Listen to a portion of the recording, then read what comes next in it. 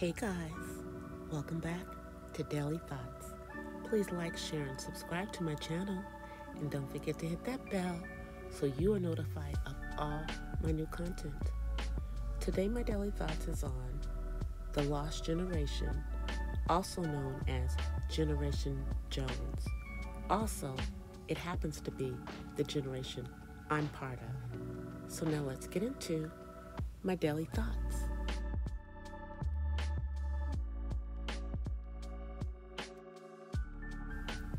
The Lost Generation, Generation Jones.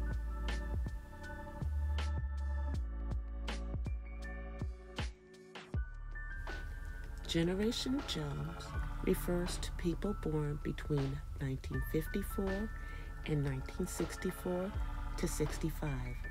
We sometimes call them the Lost Generation. They have this nickname because they were born between the baby boomers and Generation X birth dates. Generation X people were born between the mid-60s and the late 70s.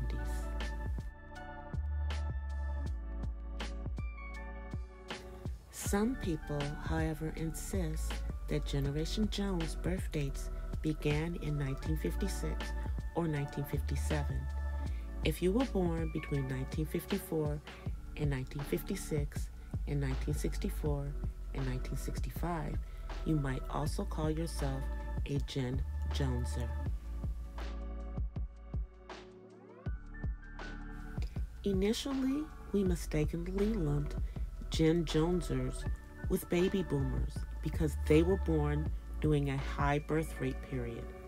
However, over time, sociologists began to embrace Generation Jones as a separate generation. Baby boomers were babies born immediately after the Second World War, when couples started thinking about starting a family. After the Second World War, there was a baby boom, hence the name. American author Jonathan Pontell first coined the term.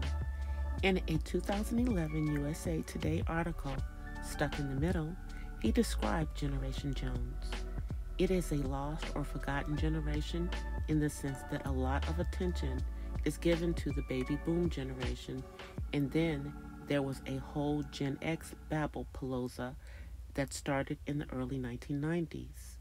I would argue that the spotlight passed over a large generation in between. Jonesers and Boomers have a lot in common. The two generations border each other. Both generations were children during a period of economic boom. However, for the Jonesers, that changed during their late teens and when they came of age. During the 1970s, they faced a deteriorating economy due to the oil crisis. The souring economy and the Watergate scandal contributed to a changing culture mood. In fact, the Jonesers' experience made them much more cynical than the idealistic boomers. Boomers were teens and young adults during the decade of flower power, hippies, and the Beatles, i.e. the 1960s. Baby boomers were all about make love, not war, and peace on earth. Jonesers had huge expectations in the 60s as children. However, as young adults in the 1970s and 1980s, they confronted high unemployment and de-industrialization. Generation Jones acquired an unfulfilled jonesing or yearning quality for the more prosperous 1960s. If you were born between 1955 and 1965, you were more likely to have grown up watching The Brady Bunch rather than Leave It to Beaver. If you remember President Kennedy's funeral at all, you mostly remember your parents' reaction to the loss rather than feeling a loss yourself. You were too young to protest the Vietnam War and too old for Sesame Street when it began. You never really felt like a boomer, even though your age slotted you in that category, and you never really felt like a Gen Xer either. There are 42 million of you in the United States, including President Barack Obama and First Lady Michelle Obama, who were children in the 1960s and adolescents in the 1970s.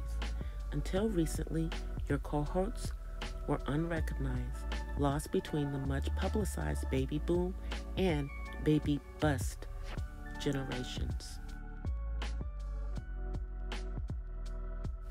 Jonesers remember what life was like before the rise of technology, and they long for that simplicity.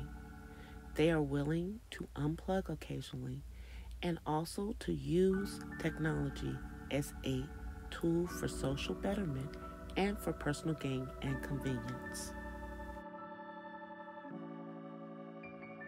Generation Jones is the social cohort of the latter half of the baby boomer generation and the first years of Generation X.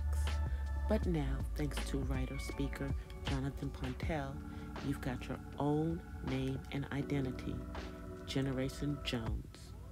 The name refers to both being anonymous or invisible and to the slang term jonesing, an offshoot of keeping up with the Joneses. That means a craving or strong desire for something. I hope today's daily thoughts on Generation Jones, my generation, has been interesting and helpful to you. Please leave me comments down in the comment section. I've left additional information in the description to this video.